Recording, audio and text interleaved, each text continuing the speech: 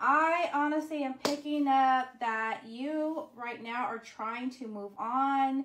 I feel like you're working on letting go of someone. I kind of feel like you are now in this space of where you're trying to love you and put yourself first. I don't know who I'm talking to or who this is for.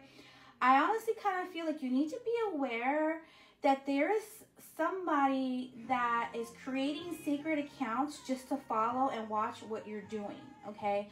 I don't know why, but I kind of feel like it's your ex. Somebody's ex here who's kind of have like a thuggish type energy. You know, I kind of feel like you were not getting along with this person. It kind of feels like they have narcissistic tendencies. I kind of feel there was a lot of gaslighting in this relationship. And now they're doing love spells. They're doing love spells so that you and this person can reconcile. I'm hearing in my head that Spirit is telling me that you have been having dreams.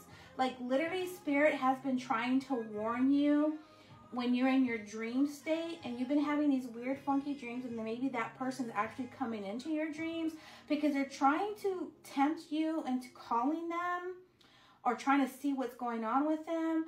But it's almost more like Spirit is saying it's a warning. It's a warning. They're trying to alert you that you need to clear your energy and set up some protection.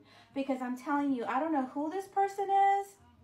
I still feel that I'm talking to a female in the room, and I feel like it's a male person that is doing spells because they want to be with you really, really bad. But even though they're hoping for a reconciliation, Spirit's saying stay away. Like no matter how tempted you are to contact this person,